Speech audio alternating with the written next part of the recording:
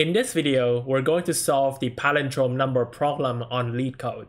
So the problem says, given an integer x, return true if x is a palindrome and false otherwise. So for example, the number 121 is a palindrome because when you reverse it, it is still 121. 456 is not a palindrome because when you reverse it, it is 654, and that's not the original number. Also, negative numbers are not palindromic. If you have a number with the last digit being 0, it's not going to be a palindrome either. So we're going to discuss two different solutions, one using strings and the other one not using strings. So this is the solution that uses strings. It just converts the number x into a string, and it just returns true or false if s is equal to its reversed version.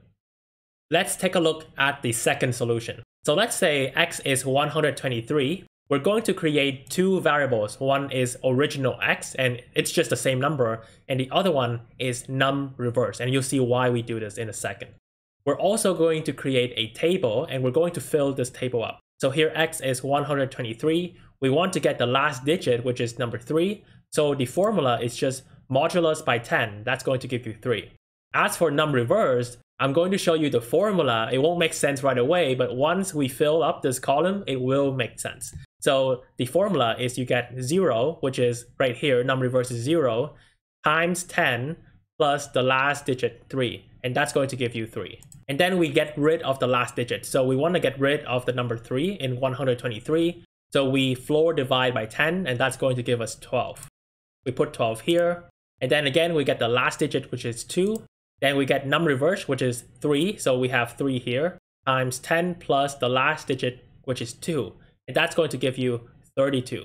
And then we get rid of the last digit. So we floor divide 10, we get 1. Again, we put 1 here. We get the last digit, that's also 1. And then we get num reverse, which is 32 times 10 plus the last digit 1. And that's going to give you 321. And then we get rid of the last digit, so we end up with 0. So once you get 0 here, we're going to look at the final value in num reverse. And as you can see, 321 is not the same as the original x, which is 123. And this indicates that 123 is not a palindrome.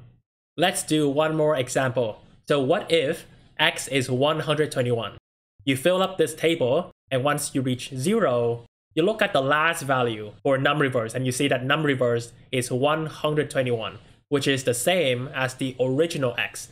And this indicates that 121 is indeed a palindrome number. So let's quickly talk about the pseudocode. While x is greater than 0, the last digit is just x modulus by 10, and then num reverse is just num reverse, and this num reverse is initially 0, times 10 plus the last digit. And then we get rid of the last digit, so just floor divide by 10. And after the while loop, x is going to be 0, and we just compare the original x with the num reversed. If x is negative, then it's not a palindrome number, so we just return false. If x is 0, and this is kind of a special case, then we know that 0 is a palindrome number, and we just return true. And from here on, we're only looking at positive numbers. So when x is positive, and x mod 10, which is getting the last digit, and the last digit is 0, then we also know it's not a palindrome number. We also copy x into original x, and we make num reverse equal to 0. Then we just paste in the while loop, and at the end, we compare the original x to num reversed. And that's basically it for today. If you enjoyed this video, don't forget to subscribe if you haven't already, and also share this video.